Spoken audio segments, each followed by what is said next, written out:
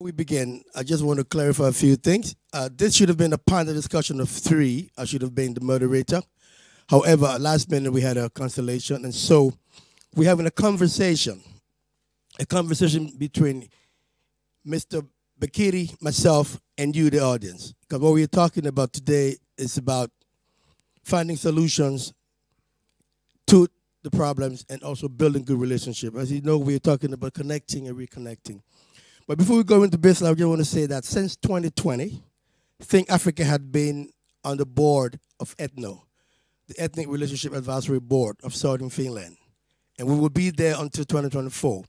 Now, what it entails is that ETNO monitors the situation of immigrants in Finland, their participation, their contribution to society, and how they relate to the host society.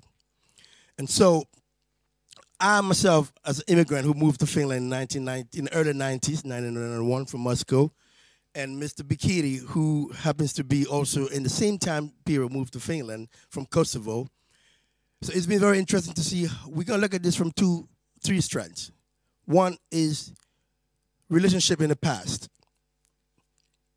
and then relationship now, and how relationship will look like in the future. So I just tell that Mr. Beqiri has been involved from the very time on with the Ministry of Foreign Affairs, Ministry of Justice, the Ministry of Interior, and the Ministry of Labor. He's worked on many integration projects, building relationship. He currently acts as a coordinator at the Ministry of the Center for Expertise on building good relationships. So he's an expert. However, we're going to now dive into the talk. But if you... It's on. Is it on? Yeah. Yeah, if you just let me first thank you for giving me an opportunity to be part of this conversation and this very important event. And is this mic working? Because I don't feel that. Okay. Yeah. And thank you also for introducing me. And it has been a pleasure collaborating with you, doing this work together now for over a month. And I am very glad that Think Africa NGO is now a member of Ethno Board, Southern Ethno Board. And that's right, I moved to Finland from at the beginning of the 1990s, and we have already, when we discussed of this panel discussion, we just summarize a bit this issue, but I'm very happy to be able to give some thoughts about this topic. But should we start now? Yes, let's do. So you are from Kosovo. Yes. Originally, and I'm from Liberia, two diverse countries. And we both came to Finland in the early 90s, at the peak of a serious migration influx in Finland. But migration or integration or sort of immigrants coming to Finland was not new then. But we talked on the boat, or we went to Tallinn for the integration conference in Estonia. We remember that the topic of building good relationship in society should have been then in 1991. That's when there was a serious conflict between different ethnic groups in Finland, up north, Rovaniemi, Mikkeli. There were a lot of clashes, cultural clashes, and you lived at that time. Now, when you look back, because we're looking at this thing from three angles, the past, the present, and the future, how would you say, and this is a question for all you to also think about, what would you say, and we cannot speak about the past for those who came in 2019 or 2020 or 2015, so it's a bit contextual. So we need to look at it from the standpoint of how we stand. But when you look at it from that point, and now, how would you say the relationship has been with immigration or immigrants? I want to clarify, we're not talking about racism, we're not talking about discrimination, we're not talking about sideline. We're talking about how we can build a relationship that will sustain our contribution to society. So we're not just vent, let's look at the solution. But you cannot find a solution if you don't look at the past. So planning for the future by learning from the past, but focusing exclusively on your present is what we're trying to look at. So how would you clarify? How would you classify relationship in Finland with immigrants at the moment, then and now? Well, 20 years ago in Finland, there were very much less immigrants here, and mainly at the beginning of 1990s, we were just target groups. We we were living in different parts of Finland. And as you said, in that time, we both agree that all kind of racism and hate was very present in that time for different kind of people who moved from Finland from different states, not only conflicts not only based on skin color, but also in other bases, religion, language, and so on. But in that time, there we were just target groups, and now we are actors in many immigrant communities. You have NGOs who are very powerful, for example, as this Think Africa organizations, but you have hundreds of other NGOs nowadays, and this is very important when we think of how to build good relations between different population groups, because you have to have actors by which you can create good relations. Because if you just think that people letting people being segregated, as in my opinion, nowadays the biggest problem what comes to creating good relations between different population groups is the segregation. We are very much too much doing things just with inside of our small group. And it was also very interesting to hear our Foreign Minister Pekka Haavisto's speech. I like his thoughts and everything, but he says, but using diaspora identity in this Think Africa event, it made just me thinking one thing, that how good does this diasporic identity to us, how good it is for us when we think of integration in this society. Thank you very much. For the audience, I like to throw a question to you. Many of you must have come not in the 90s, like we, and when you look back in terms of relationship building, I mean, you spend 80% of your time at work and 20% of your time with your people or your family. What would you, would you say that in terms of relationship, building good relationship, how are you connected with your local host society? How much connection do you have with the Finnish friends, workmates, or within your environment? How much connection do we have with them? I mean, personally, and you can then pick up the mic and just chip into this. Hello. Take off your mask.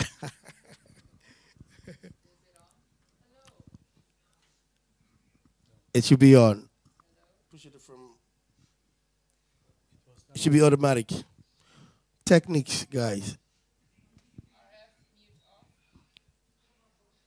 Check, check, check, check, check. I connect through music. Okay, music. So that has been a good way for me personally. Has been connecting through music, and art is a great way that defies boundaries, and you don't have to understand the language or somebody's name to connect to a song that they're singing or an piece of art that they're presenting. Many other places have been difficult to relate to, but music and art have not. That's been a great way to build relationships for me personally. Great, thank you, Art. Any other contribution from the audience on the question of how have you built, or how is the relationship with the local host? Sort of, what is the status of that at the moment, and how do you feel, what could be improved in that direction? Because one of the things we mentioned is that we've been in our own silos, of, say, Igbo or Liberian or Kenyans, and we don't connect to the whole society. But we cannot build good relationship if we are not proactive in our engagement. We are not proactive in our involvement. And he mentioned, Mr. Beqiri mentioned, you have to be actors, players in the field. We need to educate also our local hosts. So if there's any comment, so we'll move on. Yep. Do you want my microphone? Let's say I moved here about almost 10 years ago, but I worked in a Finnish company before already in Germany. And at least I have built my connections already over all those years and kept them. So I think that is at least kind of, you know, just remembering and really keeping the connections you have built over time. Right. So you're talking about professional networks, professional connections. Yes. Yeah, that's a good point. But that's one aspect of building good relationship. But however, culturally speaking, we need to also engage our local community. If you live in East of Helsinki or Espoo, like I do, we don't have any immigrant community that meets with the Finnish community there. So I think through Ethno, we're able to do this thing. But how many, for example, Rami, I'm going to put you on the spot. I know you're new, so I'm going to put you on the spot. I'm sorry about that. Think about building relationship in that sense from a newcomer right now and with epidemic and looking for future next, say in 2 years' time. How much connection do you have with the local and how can that help build or foster your professional development or growth? Connections. Okay. Thank you, Cucu. But connecting with local people has been always a difficult task here. But fortunately, there are good organizations which help you do that. Let's take an example of Think Africa. So we still have events which is going, which help you to connect, reconnecting. So these are some organizations which help you in these ways. But otherwise, it's very difficult connecting in this society here. We talk about connecting and reconnecting, but in presence or in reality, it is very difficult. Very good. I'm going to put you on the spot. You're an expert in building relationships. And you just heard a dilemma, the difficulties, the coldness of breaking through the ice. In your work with the Cucu project, you travel a lot, extensively across the country, meeting government officials, municipal representatives, NGOs, political parties, on the essence and importance of tapping into immigrants' talent. How would you say that difficulty has been? How difficult was it for you to get the message across to them that we can have Ethno, for example, now having immigrant organizations working into that? So how long it took to get to where we are? If you look back in the 90s when there was stuff and how you got involved into integrating of telling about good relationship, of course, out of the chaos. So what have been some of the challenges? Yeah. As reflected? I have worked in this anti-discrimination and integration issues, as you told earlier, in the last 20 years. So I have been able to be part of this work, and I am very glad of that. We have need to train a lot of authorities in public sector, first of all, officials that face immigrant persons in their work. We have done that very much, and we have empowered NGOs also. We have, during these 20 years, we have helped people to create an NGO, an organization, association, because this is also one very important thing for immigrants to know, that in Finland, the state structure is like that public authorities, they discuss with NGOs. It's very difficult for an individual to get his or her point of view to the authorities and to the decision makers. So that's why being part of some organization is the way to have an impact. And this ethnic relations negotiating board, Ethno, is the best, one of the best mechanisms. Like the tool, yes. that we have created. We have 7 regional ethnic relations negotiating boards in Finland. You are, I think Africa is part of Southern. The Southern one, yes. And this is what we have had to do. But as I said, now I see this as a very good potential. Now we have potential because we have actors. We have NGOs who represent a large amount of people, and also people who are in big risk of facing racism and being discriminated. Well, let's go through that issue. I'm thinking about one thing, that if you say you had a comment to make, yeah? No. Because if you think about, I believe what you say is right, getting the NGOs involved or being a member of an NGO like we are part of Think Africa. But one of the things we do in Think Africa is also the issue of representation. Political representation, for example, and making a contribution. Because when you say decision makers are probably hard for me to tell them or for Rania to say her problem. But as an organization, we can sign a petition for some changes.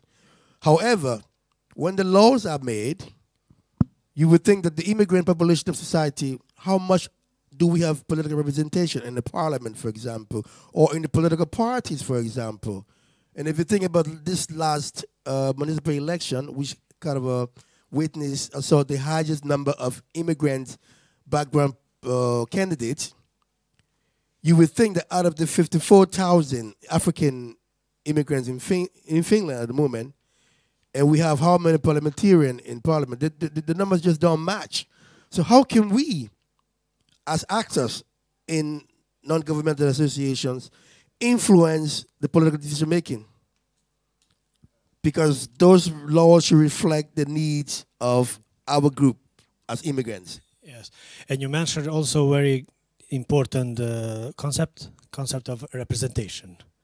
And representation, in my opinion, is also a good indicator. If you look through representation in media, representation in decision making, representation in public authorities, you can see in Finland, and you can feel also that they are quite homogenic. True. So we must be more, in much better way, and better amount also represented in all of these. Heterogeneous representation. Yes. But elections are a very important tool. People should vote more. In all immigrant communities should vote more. And we must have also more candidates for parliament, candidates for assemblies in municipalities. And now the situation is improving all the time. But let me just, Cucu, if it is possible, explain this good relations concept, because I think we don't have yet enough knowledge what this means, because it is quite a new theory here in Finland, at least. In Great Britain, this theory was developed over 20 years ago. But in Finland, we have had this just for last 10 years. And the majority of actors, different kind of stakeholders, all over Finland, they are not familiar. And that's why I just want to tell here that also that good relations are based on four areas. 4 areas. Attitudes, sense of safetyness, turvallisuuden tunne. Security, yeah. Interaction, vuorovaikutus, and participation, the 4th one. And all these bases, you cannot separate one from others. These all 4 always go together. And by raising this knowledge, that on what is question when we talk about good relations, a relation between different population groups, actors can know better. Sorry on my English, but actors can know better in what part to concentrate, but also by taking into consideration the other bases. For example, if one thinks that we should improve attitudes, we have too much stereotype thinking, we have too much prejudices, we have no trust, we feel that our groups we represent in NGO, they don't trust decision makers. How we can improve this trust? By the way can be participation, to improve participation, to get people into interaction. Let me throw a question. Very good explanation. Nice. Thanks for the enlightenment about good relationships. 20 years in England. Now, when we talk about good relationship, I want to ask the audience, what is, if from the four, there was attitude, sense of security, participation, interaction. And the interaction comes to the question I asked earlier as to how much do we play in our local environment. So, question to the audience. I want it to be a three-way conversation. Anyone can pick up the microphone and tell me, what is the level of interaction at the moment between you and the whole society, and how do you see this interaction? I think this mark is too low. Improving in the next 5 years. Let's just be short term. In the next 5 years, anyone, please. What is the level of interaction with the whole society, and how do you see this progressing in the future of 5 years' time? You have difficult questions, Cucu. It's on purpose. If we are connecting and reconnecting. Now, people will, let me just add to this. Before COVID, we were disconnected. So COVID is not the culprit over here. So don't want you to culprit, yeah? Before COVID, we were disconnected. COVID even amplified the disconnection, right? Now, post-COVID, whenever that will be, what would be the level of our connectedness or disconnectedness, and how would it change? And that's why I say the future, the past, the present, and the future. So when I started off, it was on purpose to make us start thinking of solutions, solution orientation. We cannot say it's all bad. What is our role in making bad good? And that's why I throw the question to you guys. But just to help on getting a answer, I would add a question which can complete this. Your question. If we want to have interaction, we must have opportunities to participate. Opportunities to participate, and when we participate, we are interacting. So, is there enough? I would add this question: is there enough room for participation? Yes, enough. That's important, because we in Think Africa, we have this thing called the Think Africa Democracy Action Team, and we are taking part in democratic empowerment, participation, voting, and stuff. And we had a thing running between April and June called I Vote. One of our former board members was running that, and we had many people voting this year. However, if you look at the representation so far, it still don't compute, but we still need to do more. So how much opportunity do you have to participate that you can have an impact and influence to make the change of building good relationship that we're talking about? So back to you. Thanks for helping the audience. I'll just speak until someone else. Please do. I think education is always the best way to engage with people. But also politics can be very tedious and boring. So the opportunity to participate, I've been here 1 year, so I'm just literally talking for the sake of it. I think the opportunity to participate has to be linked to a vested interest in the outcome. If I participate and nothing's going to change, then why am I participating?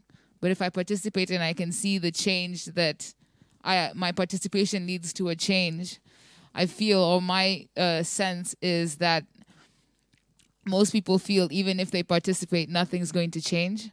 So if people are educated and people are aware of what impact their participation will have, maybe that will change how the participation is perceived. That's a good point. Okay, well, let me just add to that. Does this concept? Yeah, somebody in the back there have a.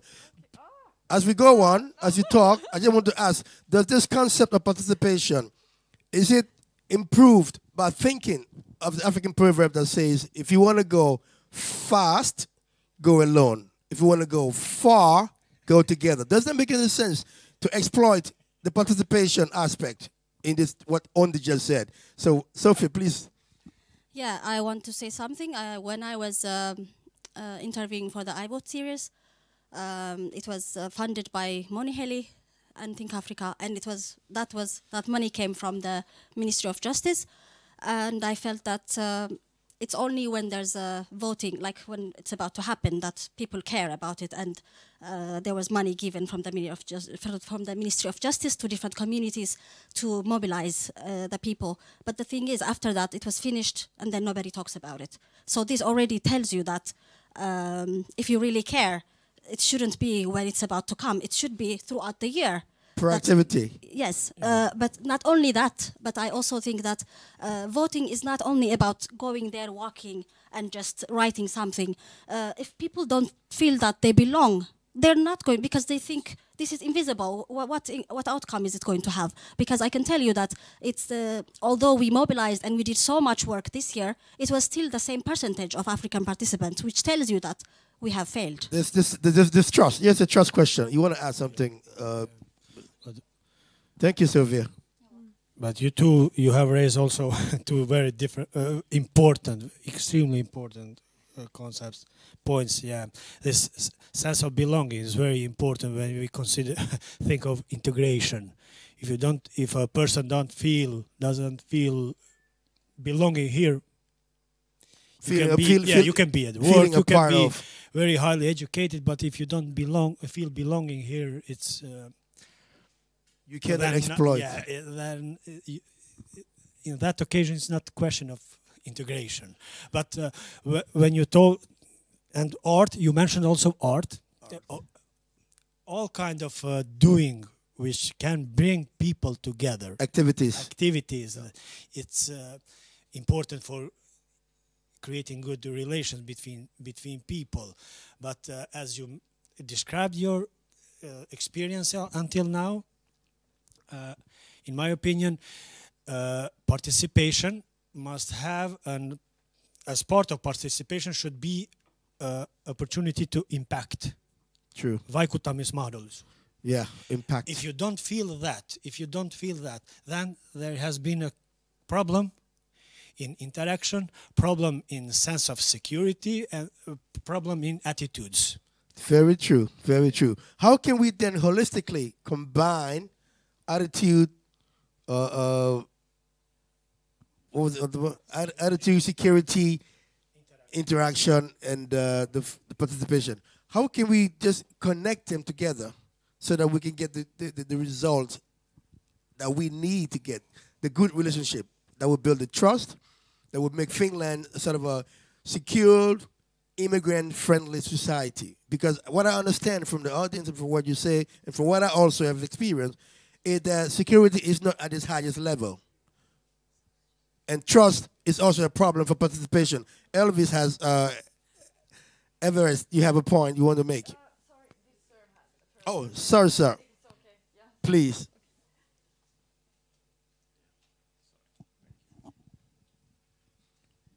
Max, that's you. Now I recognize you. The Max was hiding you. Hello. It's okay. All right. Thank you very much, Cucu, and your Nexhat. I think the thing here is that I was trying to answer a previous question you asked, but then I think I can connect all of them together. Please do.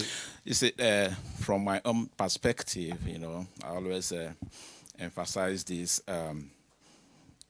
I came here as a student, did everything in English. So you see how challenging it is for me to learn Finnish language. It's really, really a big challenge. And in a country where the language is, the local language is very dominant, the chances are not that many. We don't have so much chance in terms of connecting. And building that relationship again is not that easy, because if you cannot speak somebody's language, the issue of trust you mentioned, it's difficult to trust you when you don't speak the same language with me. I don't understand you, you don't understand me. So because there must be a dyadic conversation. And coming to the politics, I just wanted to point out something. I remember about this time last year, I had a meeting with a member of the parliament here by name Elina Vartonen. And we were talking about this kokomus, which I didn't even know the meaning then. And then we had this discussion, and then I told her, because she was emphasizing on foreigners participating in Finnish politics, and I tried to let her understand that it is really difficult. To be frank with you, it was this year that I voted for the first time, because I never knew what it meant. I didn't know it was such an easy process. It's basically voters' education, basically. Eh? Sort of you lack voters' education in a sense. Yeah, it was nice. So the thing is, when I was discussing with her and she was emphasizing on this, the need for foreigners to be more active in politics in Finland, I pointed out something to her that it is really difficult for someone who came here not understanding Finnish language to participate in the Finnish elections, where the campaigns are held in Finnish language. Everything about the election is, even if you attend any of their meetings, because I'm lucky to live close to where they have some meetings in East Omena, everything is totally in Finnish. So somehow I'm excluded already without being told. So after my discussion with her, we came to an agreement that we should try something, which I would also like to advertise here, what they now call the international kokomus. It is something that is coming up now. And that's new? Yeah, it's international kokomus, and the target is the foreigners here that speak English. So that is a way forward. So what I'm trying to say, why the foreigners themselves who are living in Finland are trying as much as they can to belong to the society. I think it will also benefit everyone if the Finnish authorities can come down a bit, because it is a two-way thing. We have come, we have come. Two-way street, yeah. Yeah, we have come, we have come. They can also think of possible ways of, thinking of a strategy to embrace these people that speak that non-Finnish speakers, because they have come, and gradually with time they will definitely learn the Finnish language. Thank you for taking so much time. Thank you very much. Everest had a comment to make. I think we still have time. Are we hungry? We have time. Okay. We do have time. Okay. Very important information. Thanks. What I wanted to say is that if we are trying to look for ways on how people can participate, I don't think that way starts from a political position, because all of us here, we have a diverse background. Your participation, my participation, starts from where my profession is. For example, if I'm an IT engineer, I cannot be expected to come and participate or show my participation through political avenue. I need an IT avenue where I can show what I can do, in what way I can contribute to the society, and in one way or the other, impact other people. And then my fellow Africans who will see me putting an impact through that profession will feel that, yes, I can also participate and, let my impact be, known. But if we start to drag people to a particular direction, that this is a place where you can now start to participate, or when you have achieved a certain orientation or a certain level of criteria before you can start to participate, it means that people with impact, people with talent and skill are left behind, because you are not regarded at the moment you come to Finland that you have something that you can do. You are not regarded that you have a skill that can benefit the society.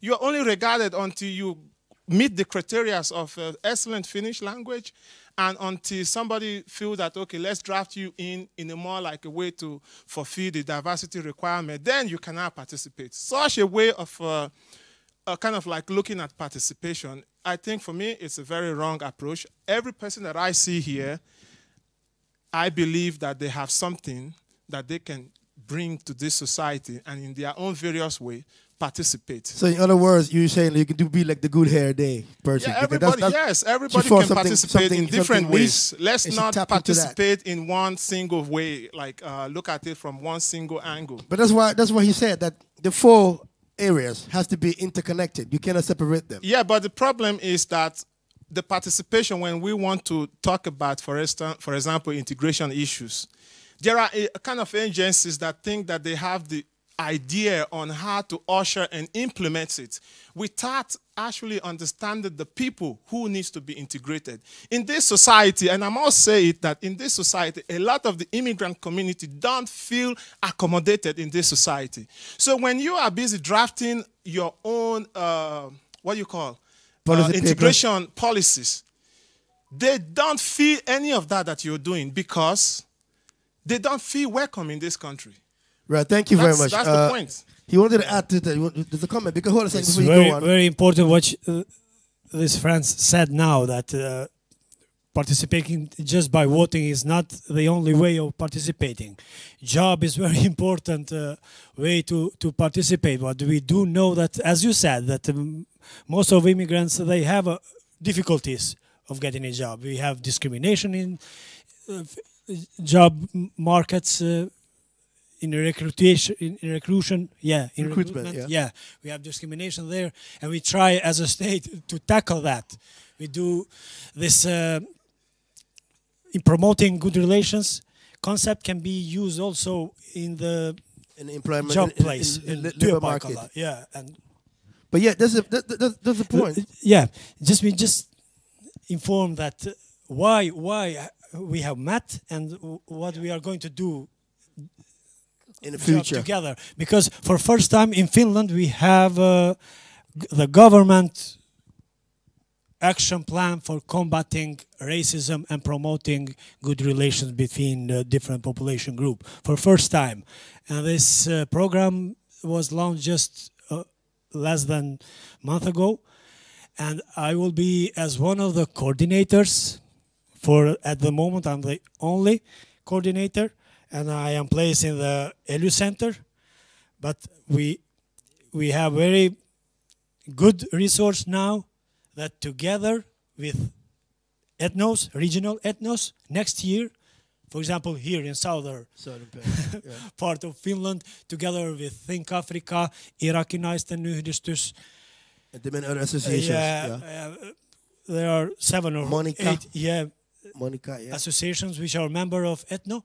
We will organize together different kind of events, different kind of things by which we will think together how to develop, how to improve relations. Very good point. You had a point, Ramya. Integration, as he was telling, there are a lot of policies that we start, like, at least for an immigrant like me, a year ago. The first thing that we do is integration towards T office. But unfortunately, the fact is that the integration starts with Finnish course. There are quite good other courses that T office support. But over a period of time, we get to know from other people who have done it, but not through T office. So it starts there. When you're trying to integrate yourself to the society, it's appreciated that they give you a chance to learn the language. But is that your first priority for an integration? So in other words, you're saying a lack of sufficient information. Lack of sufficient information, and the integration starts with a Finnish course. Is that a way forward? Yeah. So what you're saying, you have to have Finnish language plus a professional development strap. Yeah, I think so it should happen, both hand ways. in hand. Then you feel, okay, you have such a lot of experience that you come from. At least for me, I was handling project management 12 years in 7 different countries. But the unfortunate part that I could hear in the integration part is you will have to learn Finnish to do anything. That's where we should start, because the first thing that you hear as a start of your integration is you have to learn my language to be integrated in the society. I just want to add to that. For where I work with the city of Kerava in the career development, we have the Center of Expertise and Skills Development for Immigrants.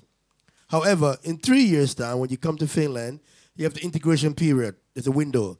You learn the language, you get some skills development. But after 3 years, there have been people in my current state, people who have not integrated properly. They haven't had job, they haven't had proper language proficiency. And so what we're doing now is to remap the skills, re-engineer their input, and see how we can then, with companies, arrange sort of a connection that they go to the companies to work and learn language on the work, rather than just sitting in the classroom and learning. As you said, you got experience from project management from this long, and you wouldn't want to go sit and learn this language. You need to put that skills to use with a company as you learn the language. So that's something we should look at in the future, how we build relationship, because work is important. Yep. Thank you, Ramya. We got 5 more minutes and then we're off. I would also suggest integrating things that, like, I don't remember his name, Everest. he was saying, that don't require, that is not so serious, but is also very serious. Art, music, I don't know, storytelling. And if you have different organizations, like a Finnish ballet company and an Afro dance, and if the two thingies come together, you achieve integration without having a sign saying integration, where it happens naturally and people feel, and it doesn't require language because you're moving with your body. Yeah. And if it's music, you're sharing music. If it's food, you're sharing food. If it's IT skills, you're sharing different things like that. If people are building a game, or if people are doing things that are not so very straightforward but require people to integrate, then I think that's another way. Yes, one more from the audience. There's a lady there who wants to say something, and then we'll wrap up. Online audience. Oh, okay. And we have some a question here, or a comment, so to say, from Frank OJ, who says that systematic design problems are deeply rooted and take generations to fix. Relations are created with people that are interested in also relating with others. How does the government prepare the society holistically to connect with immigrants? That's a question from an online audience. I think that's a good point, because that's actually hasn't been addressed, and that's what I understand is the program in action that is for next year, tackling discrimination and what was it? Promoting good relations will be the one that will probably tackle what he's asking. But the good question. Thank you, Frank. Oh, somebody. Yes. There was a lady over there. Yeah, that's the last question from the audience, and then we wrap up from this side. Unfortunately, some people are hungry. Sorry about that. Did you have a question? That was too abrupt, yeah? Sorry about that. I've got to be very frank. Yes, please. Okay, thank you. Fortunately and unfortunately for me, we're talking about Finland. I'm coming from Tallinn. So, yes, and I'm actually just 2 months. I had a mindset before I came. I've met that part of it, and I've also found some very wonderful person. But my question is, someone once told me, and I know it's true, it's difficult to amend a man, but it's easier to train a child. Now, I had an experience. I was in a bus. An average 7, 8-year-old girl was sitting, and I made an attempt to sit beside her. She stood up. Definitely an Estonian or Russian, I don't know. And now I have kids. And I was going to work early morning, and a girl I met at the bus stop says, "Auntie, do you have children?" I said, "Yes." She said, "Don't bring them to Estonia." I said, "Why?" She said, "Because my teacher teaches only Estonians." Now, the question is, we're talking about discrimination. We're talking about, it's easier for we adults to talk about it and try to shield ourselves from the shock of it. But how do I, as a mother of 2, 5 and 3, shield my children from that? How do I explain to my 5 years inquisitive son that someone whose color is not the same as mine can't sit beside him? So I think if these things are taken down to the roots, that's the attitude. Would attempt to fix it. Yeah, very good point. And that's, as a parent, that's very impressive. I mean, my kids would tell me that, "Daddy, I'm Kenyan, I'm Liberian, and I'm Finnish. Why are you and Mommy only Liberian and Finnish, Kenya?" And so it's about how we can break this down to the attitude. And he mentioned that. And actually, there's a lot to be done. This conversation could have gone on for weeks. Unfortunately, we need to wrap it up, but we can talk about it at dinner or at lunch, because it's very interesting. Building relationships starts from It's a charity begins at home, right? Someone mentioned it. You train up a child, where say when they grow, they wouldn't depart. The attitude, how you embark into them, that why did he move? Why did she move? And to tell my kid, it's hard. Certain information they can channel, certain they cannot. At what point do you break it to them? So it's very important. You want to say a few last words before we end up this thing, so that based on the questions, based on the concerns, and the future that we have planned for with Elu, how do we go forward to the future and building good relationship? Because that is your expertise. No, I don't want to be. I try to be very short. I just want to thank you for giving me this opportunity and encourage us all to be more interact with each other. The more interacted we are, the more connected we are. It doesn't say that there would not be a problem sometimes or conflicts, but through conflicts also we can learn and we can raise understanding between each other. So thank you very much. Great words of wisdom. I like that.